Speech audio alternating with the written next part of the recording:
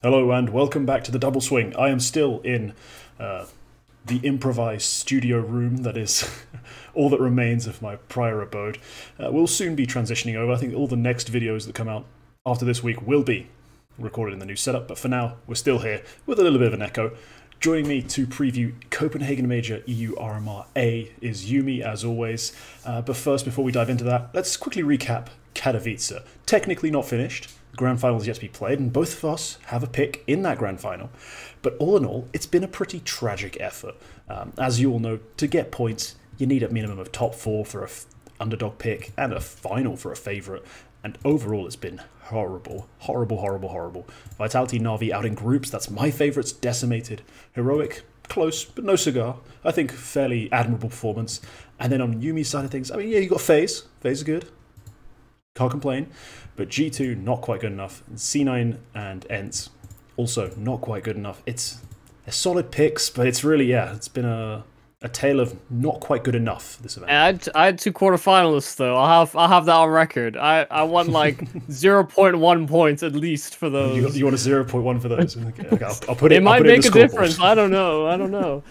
You know, sometimes we're struggling down at the bottom, and it's a fight to see who cannot be at the bottom. You know, the viewers just keep winning. So what can we do? Yeah, the viewers have it on easy mode, so maybe we should just focus on beating each other because so far this season, yeah, we're already losing. So it'd be good to focus on ourselves. But let's start this. The Copenhagen Major's coming up. The process for majors, it feels like gets longer every year. It doesn't. It just feels that way. It just got longer once a little while ago, and now we're all fixated on it for months at a time. I'm looking at this group of teams. I'm thinking the top tier is getting a bit deeper. There are more and more teams where I'm thinking, you know, you guys are actually going to show me something this year, right? It's not quite as bad as it was last year when it was anyone can lose to anyone. So it's getting positive. I think we're going to soon see a much more stable top end to the scene with some really elite teams playing good Counter-Strike. I think that's a positive sign of things to come. Yeah, I think the weird part about modern day Counter-Strike is I think there's been some criticism levied that teams are weaker than they were in like previous eras of Counter-Strike, you know, whether we're looking back at like the early days of Counter-Strike Global Offensive, or we're looking at like the Astralis era, or, you know, Liquid as a contender, you know, when we're looking at these teams that are title contenders and the style of play that they use, it does feel like everybody... We've gone through so many different variations of play styles that everybody does feel like they can play every play style. It's just about like the tendencies to go for a more aggressive play. It's more about like distribution on a pie chart of how many aggressive rounds do you want, how many defensive rounds do you want, what kind of crazy mid-round call do you want to do one time. So right now it's weird because I don't think we're actually in a weak era of Counter-Strike. But there are so many teams that are good at being dynamic, unlike previous eras that we've had to look at, that it is very hard to call sometimes. And the further that tier 2 seed is pushed to like bite at the heels of tier 1, yeah, it throws everything kind of into chaos when we get into events like this, where there's, you know, open qualifications, and some of those teams that are outside of like these partnership circuits can suddenly fight these top level teams, especially some of them that will be coming off of a big LAN event, like Katowice. You know, some of them might come in a little bit not jaded, I think, but maybe a bit sort of worn down by the fact they've just been in front of a crowd and now they're back in a studio and they have to sort of re-engage themselves for the grandiose of the moment. You know, the RMRs are very fun for this reason as well, because you get some very weird storylines kind of emerging. Yeah, that's more the issue. It's never really bad Counter-Strike that's been played. It's more that the narratives can't be as compelling. And the one thing I did think a lot of people felt towards the mid part of last year especially, it's like the tier 1 ceiling hasn't moved up to match the tier 2 floor's rise. Like a lot of teams have understood that through demo study, becoming more and more professional as they use the money coming to the scene in sort of a more productive way, especially with the expansion of sticker money, that you can actually dedicate more of your time to this, do it properly, even if you aren't one of the big names. And yeah, you end up with teams just upsetting everyone and going on runs. So hopefully we can see a little more of an established top 5 just for the narratives this year. I don't mind if it's a bloodbath outside of like the top few teams. I just want to see a little more of an established figurehead at the top of the scene. But on that note, you've got the first pick, and I think you've picked a team we all expect and hope will be at the top for a long time. Yeah, this is, I mean, it feels very simple. I picked them for Katowice. I picked them here again. I went with FaZe as my favorites moving in first. They're in the finals of Katowice. They've been playing great so far. They've pretty much dominated most of their series. And they're getting crazy amounts of impact out of the players you want to see have impact. You know, Frozen is finding moments. Rops is finding moments. Rain has looked very, very good in the playoffs, as he typically does. Mm-hmm. You know, for me, this FaZe team has so much depth, especially when Rain is having, you know, good performances, that they're just an incredibly hard team to beat. Like, there is basically no weakness at that point, because yeah, Carrigan doesn't really sometimes put up the numbers, but he'll be in your face. He'll be yelling at you the entire time. He'll get the crowd on his side regardless of where he is, because he's just such a good performer and such a good showman, and will also make the right call at the right moment in these types of games. Like this FaZe team, I think just looks solid at the moment. I don't really have much to fault outside of maybe some occasional calls that go askew, but no caller can ever get the perfect read every time. Yeah, you're entirely right there. There's not much to criticize right now. We did think, oh, perhaps the Frozen move's taken a little bit of time to embed itself. It didn't look perfectly smooth, but yeah, this event has proven that, yeah, it took them a tiny bit of time to figure it out, but they're back to full swing. This has been a pretty solid showing. They've only dropped one series. That's obviously to Spirit, who they are now going to be playing again. I think they got a better chance this time round. I think they kind of got caught off guard by especially Spirit's nuke play. That was not something I think anyone had really on the bingo card. Is FaZe getting slaughtered on their own pick, especially on a map like Nuke, which is fairly complex, requires a lot of attention to detail. We weren't expecting Spirit to be that prepared on that map as well, but hey, in the rematch, we'll see how they can do. I was expecting Nuke to make it through the veto as well. But at this event, they should be heavy favourites to come out. I mean, there's a couple teams you'd say should give them a good match, but especially if they're playing like best of threes, there's no one who should really be favoured to beat them, so they'll make it out almost without a doubt. I think that's pretty comfortable to say. I really wish, though... do you have anything to add on FaZe before I transition? I was basically going to say, like, FaZe do have a tendency, though, to come into these RMR events a little cold. You know, they have been prone to start off like 1-2 and then have to make it through either like last chance or make it through as like the final team to scrounge out into the top 8. So that is the only real genuine concern I have about this FaZe team, is that they'll go from Katowice into an RMR, and given that history that I know that already exists, maybe I'm a little fearful that one or two of their opening games that should be favorable for them might just be pulled over them. Yeah, those sort of slow starts. I mean, again, that's why I said once you get to the best of 3 phase, no one's really that worried. Sure, there could be a situation where they have to beat like a G2 in a best of 3 to go through. If both of them have that, sort of slower start, get upset on some best of 1s, not manage their vetoes properly. I've seen that happen enough times in these sorts of RMRs, or Swiss systems in general. But I'm not too concerned. I would be like I think we can both be pretty confident you're getting some points here. Yeah, I'm confident, but it's one of those where, like, if it does happen, I'm not too surprised, weirdly. Yeah, just be a little mad. Just disappointed, yeah.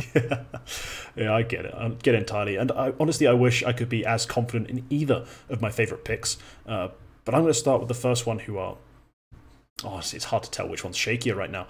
I'm taking NAVI. Now, they are looking better than they did towards the end of last year, obviously, where it was horrendous, and I was expecting them to actually make it out of the groups at Katowice. They did end up falling to Falcons, who honestly I think that Falcons game was the best game Falcons played at this event against Navi in groups. Yeah, it was a really impressive showing. Aside from that, no real big scalps. They did take a map off of Spirit, one of the few teams who have. I think one of the only teams who have at this event so far, and which is an achievement in of itself, I guess, if you think about how present Spirit is in everyone's mind and how dominant they seem. That's actually an achievement in of itself. But yeah, close wins against teams like Apex, Eternal Fire, does leave you with some doubts about the RMR, but they are winning more than they're losing. They look pretty sharp. Sure, they got knocked out by Falcons, but I still think the talent on display is still firing off to a good enough level to get them through this one. And I trust Alexi B to have his team well prepped and well drilled. So not as confident as I'd like to be picking my first favourite, but I'm still feeling like it's hard to call them anything but the number 2 team in this group. I mean, a big positive for them is that they placed higher than Vitality at Katowice, and you know, I'd still say Vitality are one of the favorites for the major. They're still one of like the proper title contenders in my eyes. So if you're ever gonna have doubts, and you know, some from the good stuff that I've seen from Navi, the fact that Ima seems to be having, you know, finding a bit more comfort in his positions or in, I guess, in the communications on the team. Bit seems to have kind of re-engaged as well on this roster. That, and they've got, God, for some reason I always confuse him. Wonderful, I'm pretty sure. Yeah, the fact that they've got 3 players that you can kind of look to as pretty, you know, players that can maybe take over in a half. I don't actually think any of them have the capacity to fully take over a game, unfortunately. And you've got a pretty consistent piece in JL alongside it. Alexi, not a bad fragging in-game leader as well. You know, I think this Navi team does have legs, and I do think, yeah, they're not a team I would ever expect to win the major, but they're a team that I think will very comfortably get out of the group, because I just think they play a very sort of uniform style, and they're not a team that I think a lot of these other teams in the group are going to be prepping for. I think the teams that are going to be prepped for Vitality, FaZe, maybe Falcons and Spirit. Oh wait, no, sorry, I'm looking at Katowice for some reason. Maybe Falcons, and you know, I'd maybe even expect like Eternal Fire and Virtus Pro to be the teams that people are looking at predominantly. Okay. Navi are such a oddball team, I think, to anti-strat or prep for. I think just it feels like every time I watch them, someone's in a different spot or doing a different thing in like the opening 2 to 3 gun rounds. So I like that about them, though. You know, they're kind of sporadic. They're a little different sometimes, a little wacky. Yeah, they're a little harder to predict, and also I feel like it would add some element of inconsistency. I must say, they do feel like a team whose problem isn't their floor; it's more their ceiling, and how often they can actually reach it. You know, how often they can actually get everyone firing on all cylinders, because it hasn't been the case that they've had it happen a whole lot. So a little bit of reassurance, I think, in that discussion for Navi pickers and Navi fans alike, but still not the most promising situation. Yumi, your second pick of the episode, who are you taking? So, this will not come to the surprise of many. Let me see, looking through the team list, FaZe, Navi, Virtus Pro. Okay, I'm going to pick those guys, because I love Virtus Pro. A team that I've loved following, even in their journey through 2023, where they're like weirdly Norbert's out, but then Norbert actually come back. We wanted you to work on some stuff. We're gonna bring you back if you work on that stuff. Norbert phoned up, said, "Hey, I've done the homework, James," and he came back and he's done exactly what seems to be asked of him. Like, I love watching Flit, Norbert, and Fame just kind of work areas of the map. Let alone James like clutching, hitting just ridiculous AWP shots, even though he never really puts himself in position to have those shining moments until very late in rounds or when he's saving. Yeah, this team I think is just like incredibly undervalued to tier 1 Counter-Strike, and they didn't really do too well at Katowice. They had a bit of a shock, I think, but they're gonna blow out some teams at this RMR, and they'll still finish 3-2, but they'll make it through. Yeah, Virtus Pro are a team where, as much as I've kind of joked, Banana Cup champions, all this sort of thing, and we saw at Katowice, ooh, how true that probably is. This is a Banana Cup in terms of the level of opposition. Like, this is realistically the people they've been feeding on for the last 4 or 5 months to get this number 4 ranking in the world. If you look at the list of teams, I'm sure they've even played half of them in these cups they've won. So I think Virtus Pro is a great pick here. They're not a great pick, I think, for like a main event, a big event. They've certainly looked shaky at those. Like, sure, the pieces work the map, and these guys are all, you think they're all solid, but who's your real star rifler when Flit's not showing his full form? Like, can guys like Fame and Mir do a whole lot of much? Like, I know their numbers look good, but can they do it in the real big matches? Because they haven't done it particularly often. Yeah, I will say Mir has been very kind of underwhelming. Like he's playing a lot of very late round positions, and I'm seeing him sort of lurking elbow on Ancient, and trying to make weird. He doesn't actually even try to make plays. I don't think is the weird part for me. And Mir was such a loose cannon type of player at one point or another in his career that I just find it so odd to see him so contained. It feels like he's caged and everybody else gets to have fun. James is just like control rooming from the back, and Mir is just holding a spot for the entire round, almost every time, until they're on eco or saving, and then he does stuff, or they're in like a 2v2 post plant, and he's like, oh, I have to move now. Yeah, I think Mir is the weak link for me on this Virtus Pro roster, but he's still like on paper in terms of like raw mechanics supposed to be better than Norbert, and and Norbert is kind of weirdly the third best rifler on this team when Mir is, in Mir's current form. But that's kind of like, that's good for Virtus Pro. That just elevates their floor. And if all Mir needs to do is activate like 5-10% more and have that output, and then suddenly this team basically has no weakness. So yeah, they're just a fun team to watch. People hate the way they play, and that's why they're so undervalued. Everybody sleeps on James. People always do, and James, he will get his flowers. Like, as time goes by, slowly more and more people become massive fans. As more and more people, I think, understand the game, because James has found a really unique way to approach it, a way to unravel teams, a way to take map control and just squeeze life out of rounds.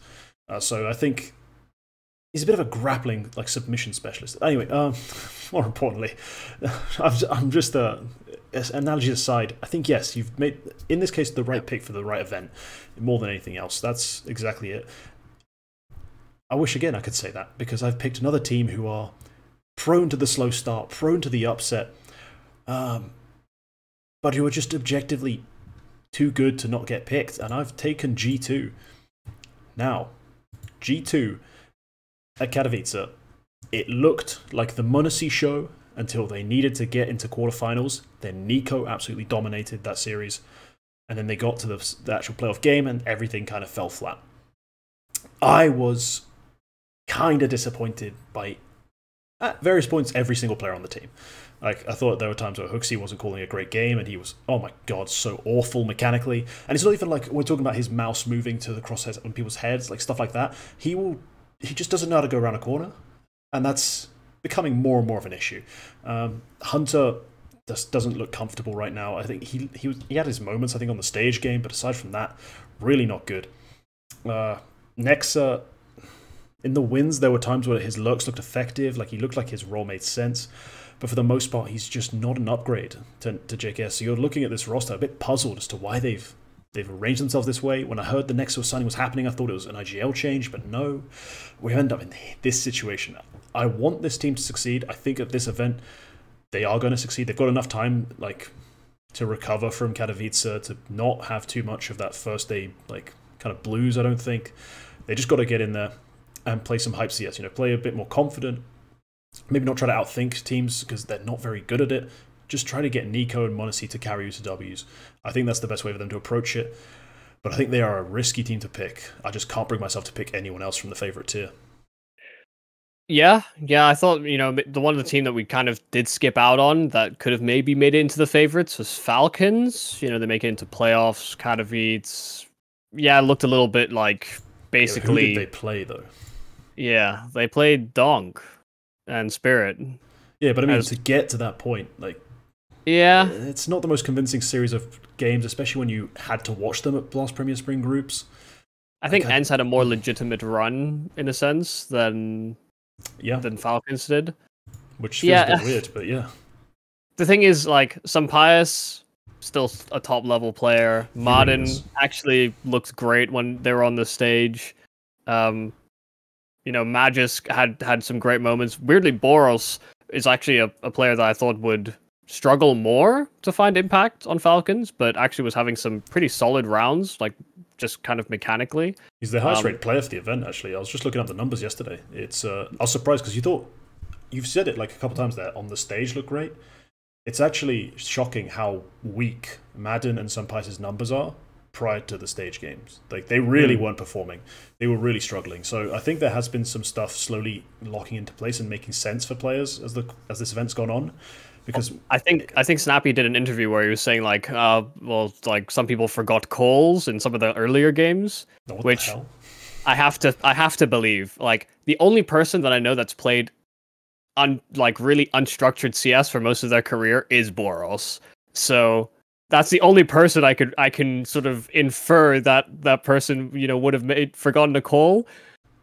But I don't know.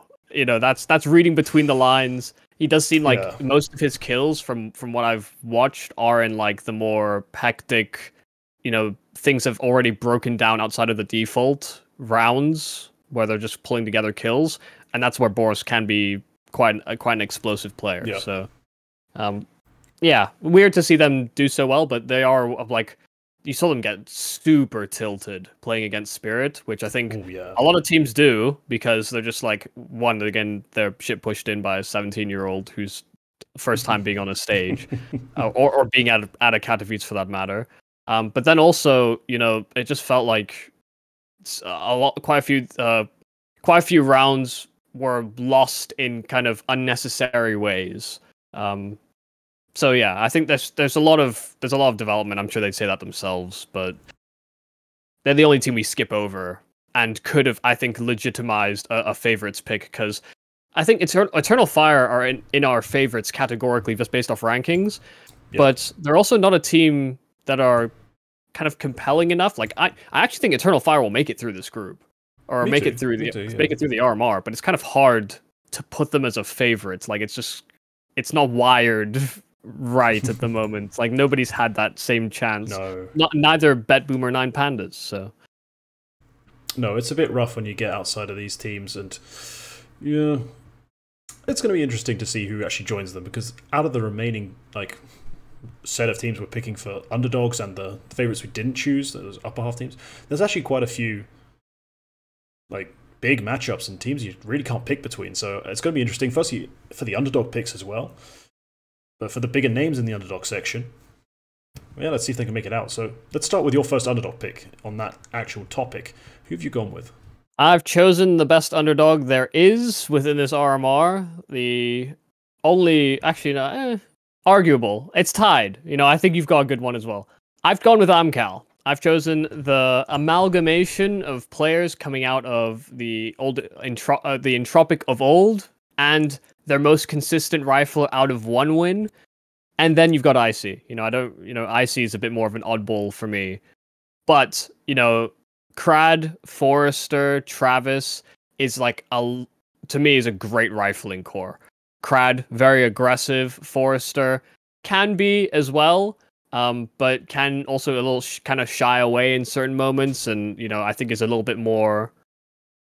Can actually have a bit more of a passive style to his game, and then you actually have Travis as just like a rock. This guy is, in my opinion, the Crims of Russian like tier 2 Counter-Strike, and maybe has been stuck there a little too long, but a very consistent rifler and makes a lot of very good decisions in late round moments. So between those three, you kind of have super aggro, somewhere in the middle, and passive, and you know that kind of claws out quite a lot of the game plan when things break down. Because Amkal they're quite a scrappy team.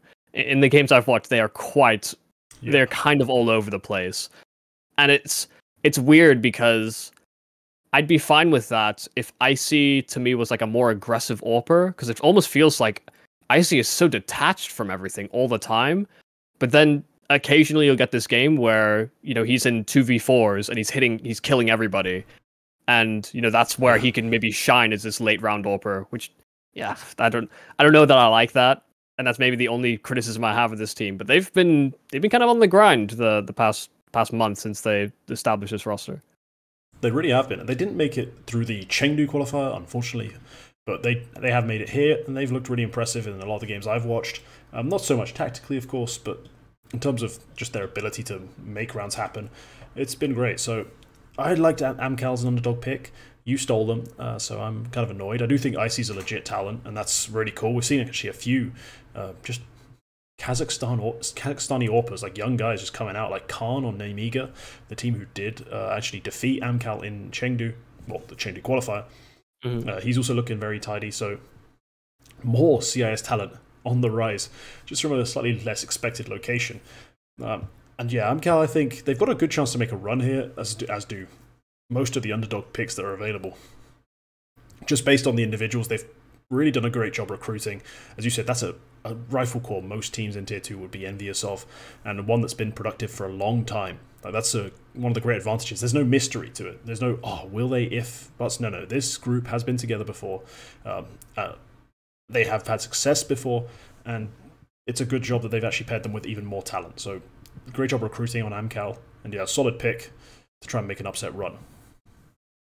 My first underdog pick, I'm blind revealing this because I've forgotten which one I picked first in terms of my actual ordering, so I'm just going to put the graphic up. Ah yes, it's 3D Max. Okay, that's the one I went with first. The 3D Max are one of the more annoying teams in the Tier 2 scene. They're the kind of team that knocks out your favourite team at every single qualifier, and they never actually make it deep in big events themselves, or particularly impress anyone and take that step up. But they're just a nuisance, an absolute nuisance team. And they've been together a long time, got a lot of synergy in between individuals. Obviously, the French team, if you don't know them too well, there's players like Haji, Maka, Exercise, who is...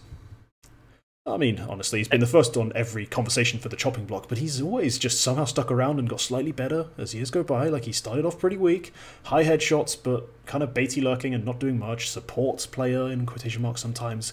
But he's getting slowly, he's finding his own. And then you got guys like Joko, who really explosive, like up and down play all over the shop. Like, Joko can win you a game or can throw with like 16 opening deaths in 15 rounds somehow. And then finally, Lucky, who some will remember from his time at the higher end of the French scene back when there was such a thing. Now there isn't, unfortunately, but he's still down here kicking it with these guys. It's an interesting roster, and the kind of roster I think in this specific scenario is just primed to make a little run. They rarely find consistency over long periods of time, but like the 4 maps I need them to win, or 5 maps depending on if they lose one best of 3 or lose one of their best of 1s, I think they're plenty good enough. They've got a little bit of punch and firepower from some of the guys like Haji, like Joko on his up days. And they've got a sort of... It's not super tactical, but they've got enough solutions to problems. That's the best way to explain it. To actually make it in a game where they can get a little bit stuck. So, really excited to see how this team does. Hopefully it means we'll have a French scene again, if these guys can find a way up and maybe start bringing in some young players that I know are lurking in the lower sections of Tier 2 and 3. But first they need to establish themselves as a legitimate team with a good org and some money. So this is a great opportunity for that. Yeah, I like this team mainly because it's just like it was a cool story to follow for such a long time, as there were no real contender teams or even really challenging Tier 2 into Tier 1-ish French teams for such a long time. They were quite compelling to watch. I think for me, I mean, they only recently joined 3D Max, so 3D Max want to have their stickers back in the game. I know fans would be very pleased to have that as well. You know, this is a re-entry into Counter-Strike 2. That's the objective for the organization as well, because I don't know if that they're still in Valorant. I don't think they are. I think their team got acquired. So for them, this is the primary objective, and that's the expectation set on these guys as well. You know, they missed out on the Paris major, but the first CS2 major would be a good place to start. For me, this team is so hot and cold. Like, they'll come in with an incredibly pacey, well put together, very cohesive, like, T sides. They'll have some nice organized CT side openings as well at the start of games sometimes. And then you'll see other games where it looks like people aren't even talking to each other. So I really do wonder like what the like culture is behind the scene, because for me, when you join an organization like 3D Max, that's the one thing that actually is supposed to be fixed first. You need to have good culture, good practice regimen, good understanding of like professionalism, and making that all translate into gameplay. Because I see this team start off so blazing hot, and I'm thinking, man, these guys are sick. These guys actually might be like one of the best teams on the rise. And then you'll see other events or other games against lower level opposition where it just looks like I don't even know who these people are anymore. Like, they've got different people behind the nameplates. So they are a weird team for me to follow because I want to like them, and I do like them, but only at times. I feel like they don't help themselves. Yeah, that's a good way to put it. That's really a good way to put it. And it's for those of you who've ever followed French sports, this is the most French team ever. There's one, usually with French teams, at least it's one event to another, where the events last a bit more than a week, but it's the same sort of idea. You'll have moments where the French rugby team play the most glorious, magnificent brand of just magical rugby, and then by week 7 of the event, they've gone back to throwing passes over each other's heads, getting sent off, and losing games to nobodies. That's kind of the 3D Max experience. I was about to call them by one of their old names there. They're going to be either brilliant or terrible, and hopefully, I'm gambling, they're going to be brilliant this event. It's been a while since I've seen much from them. I feel like it's their time to show up and upset the bookies. But let's round it off. Final underdog for yourself, Yumi. Right. I mean, this might just be because I was so confident in my other picks. I was like, FaZe, lock in, VP, lock in, Amkal, probably the best team, aside from maybe 3D Max, in the underdogs. Why not? And maybe I'm calling my own hubris, but I've gone with Into the Breach. And it's a little strange, even by my metrics, usually. I don't care. I'll just say it's a little biased. Like, I'm just, I'd be happy to see Thomas on a stage like that again. God save the king. I'm sure he'd love to slide another one of those in. This team is surprisingly, like, when they re-added Thomas, it was just to get the RMR RMR spot. And to be honest, I thought they'd just be terrible as soon as they added him. But to be honest, they've actually had some pretty legit wins, which has, I think, come as a kind of a weird surprise to me, because Crucial is finding, a lot of impact. I think Masuta has been pulling his weight quite heavily as well. Before Thomas joined, I think it was mainly Bemis and Rallen that I would look to like really win games. But Masuta's been doing well. I can't pretend like I've watched a ton of Into the Breach Counter-Strike, but I think, just from like a numbers and results point of view, this team is weirdly not bad, and I'm all the happier for it. I'd love to see UK organization, UK man back on the stage. Mezzi, he has all the limelight, winning trophies, whatever, with Vitality. Thomas, they had to pull him back out from the bench or back out from retirement, get him back in here to get some sticker money. Yeah, I saw this pick and I was like, oof, do we know the same Into the Breach roster? Like, I've not been a big fan of it. I did toy with stealing one of your underdog picks. I Really? I knew where you were gonna go with it, and I was like, I could do it, but I also don't want to make that argument either. So yeah, and you know me, I'm always going to make the terrible arguments. But let's start with this, because I have actually, unfortunately, watched a few Into the Breach games recently. Some 9 AM starts against Bleed, I believe one of them was. It's not pretty, but they do have win conditions. Bemas is undeniably mechanically gifted. He's not all-time great elite like we've seen, guys like Boros rise up, Donk most notably. But he's clearly got, solid wrists on him. But he has to be, I think, at his best theoretical level for them to win games. When they have been playing recently and I've seen them win their matches, it has been Bemas actually at the top. Masuta has carried his weight, you're right about that, but it's really a Bemas win condition. I don't have much faith in Crucial. Anyone who has had faith in Crucial has been rarely repaid, and when he has repaid them, they haven't shut up about it for 6 months. So in that sense, I don't have much hope for that. Roland, I think, can be a good player. And Thomas coming back in just to get them the slot is an interesting one. But all in all, I do think this is a bit of a weak team for this. I think this. I'm going to look at the list again, but I'd say they're a coin flip with Enterprise. Yeah, they really are for like the weakest team here. And I'm going to be honest, it's hard to pick against a Polish 5-stack right now after what we've seen from the Katowice playing in main event. So it might have to be Into the Breach. But no, if Bemas shows up playing his best stuff, Crucial has his, one time a year that he impresses his believers, and they never talk about anything else again. It could be their event, but I really doubt it. I don't think there's enough of a game changer on this roster unless Bemas plays the very best Counter-Strike I've ever seen him play. I think that's the big question mark.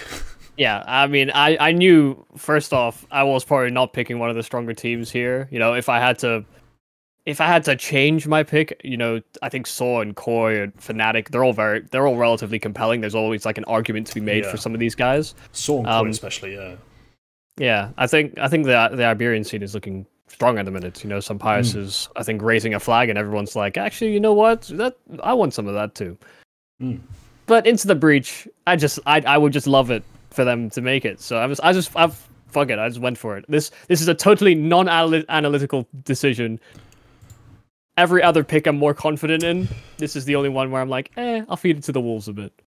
All right. Well, speaking of non-analytical decisions, I am constantly making them. Just ask anyone who knows what I get up to on the weekends. I just make terrible choices, and here's one of them.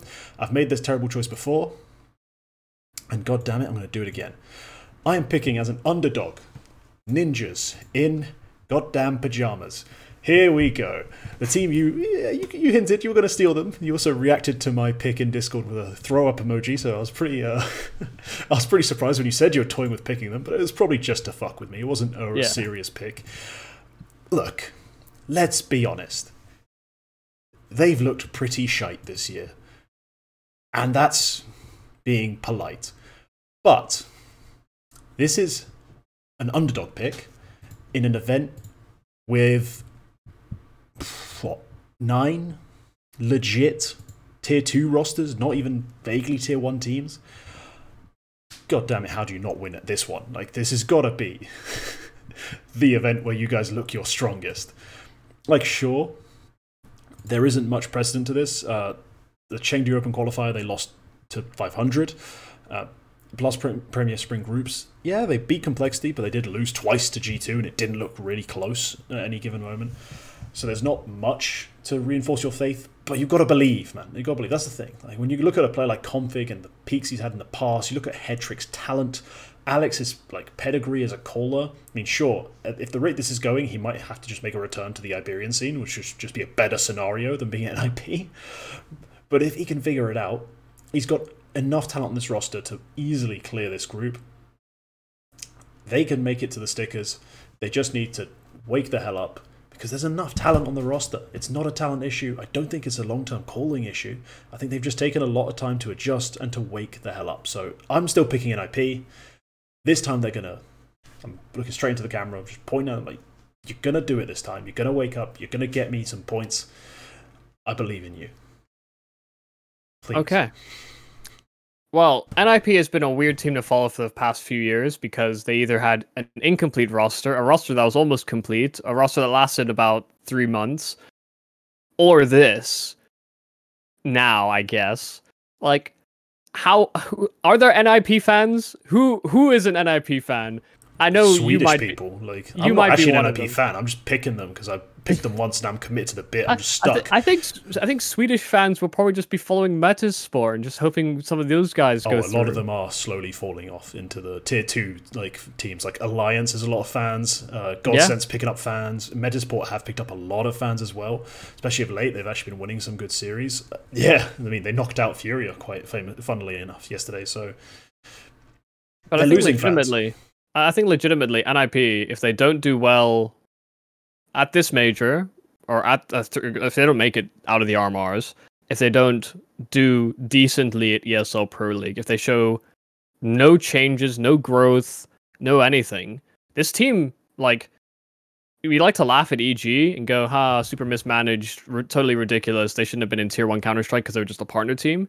Yeah. This would legitimately be a team that I think is worse. Like, I think in terms of organizational management or in terms of expectations versus the caliber of players that you've been pulling in and out of this roster, how have we not seen basically anything out of NiP? The broken NiP where they're constantly rotating fifths looked better than the version we've seen in the past 9 months. You know, that to me is staggering. Yeah. So I just don't know what's going on. I think this would be a greater failing than Evil Geniuses if it just continues to sort of build this way, because you've got a large pool of talent you can pull from. You can do North America, you can do basically everybody in Europe. there's no limitations. You know, that even the Asian players are starting to learn English with them importing European players and doing more interviews. Like you have the whole scope of the world to choose from when you're a European organization, and NiP have the resources if they're still holding on to stars like they are. So make the calls. You know, you may have signed some players that you think are legitimately good, and things aren't working out. Like how if nothing changes, DJL has to make decisions, or whoever is in charge of this Counter-Strike division needs to force their hand, because it's sad to look at. Like when I'm watching Config, Rez, Head Trick get bodied game after game, when I think all these guys are like legitimately talented. I think Esatag is legitimately talented as well, but is, you know, more of a handyman's tool, or like a Swiss Army knife kind of player that you just kind of give more bitch rolls than anything, but he'll do them well. You know, I think this team has a lot of very good potential. This can't be the end of their careers. Like I look at this team and I think it is like legitimately career ending. Like I don't know who would take a risk on Config or Rez afterwards. Maybe Head Trick. Head Trick's a little younger and a little bit quite more young, forced into the AWP role. He's still got some excuses to toy with. But there's so many players. Like maybe Alex can go back to the Iberian team, but I just think it feels so dead end on this team. It does, and you might very well be right, because the failings as a management like team or as a overall structure are going to become shockingly apparent when there's probably legitimately 2 squads of full Swedish players. You can make a former like academy players from there that are going to be better than this main team. And if it stays like this in 6 months' time, you can easily say that. In between guys like Nilo, guys like Maxter, guys like ZTR, Linus, they're all going off and playing on teams and looking far better than they ever did here. So I think that, NiP, if this roster itself doesn't figure itself out, it's not just Jonas Gunderson who has to go, who just recently actually did leave. Thank the heavens. It's going to be a lot more people. So I've still got belief in the talent on the roster. I still got belief in their ability to salvage this. Hopefully, a lot of these teams play at the same level complexity do. And then my pick's got a chance of making points. Listen, it's not like I'm saying, like G2, for example, you know, also has a lot of like star caliber players and, you know, struggling some places. They'll still make it into playoffs. You know, they've also not been like this for like basically 3 years. So it's not like I'm just picking on NiP here because this current version doesn't look great, right? It's just it's just sad. This organization for a while. Yeah, it's crazy. I wanted to actually quickly, briefly talk about a team that we didn't pick as an underdog, who maybe some would have expected us to, and that's Fnatic. Because there's some names on this team, and we all kind of got a little, well, not everyone, but guys like me got a little bit excited when I saw the changes they made. You know, taking some gambles on some pretty unknown talents, but guys who I've literally scouted, put in videos, like real up-and-comers.